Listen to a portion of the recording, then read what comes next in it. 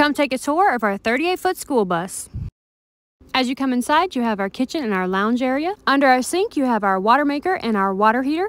We've got a standard RV propane stove, a 24-inch TV on a swivel. Behind the door, we have almost a full-length mirror. On the opposite side, we have our 6-foot couch with a dining room table on a swivel and plenty of storage underneath with our diesel heater. And as we go into the next section of the bus, we have London's area with his bed on top and his desk on the bottom. And on the opposite side, we have our bathroom with our DIY composting toilet, our teeny tiny sink, and our almost full-size shower.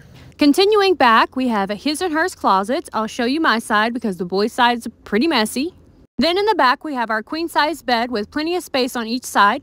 We have a small pedestal washing machine, which definitely comes in handy. Then in front of the bed, we have these wall-mounted desks that are easily stowed away for driving. And there you have it. That's the full tour of our 38-foot self-converted school bus.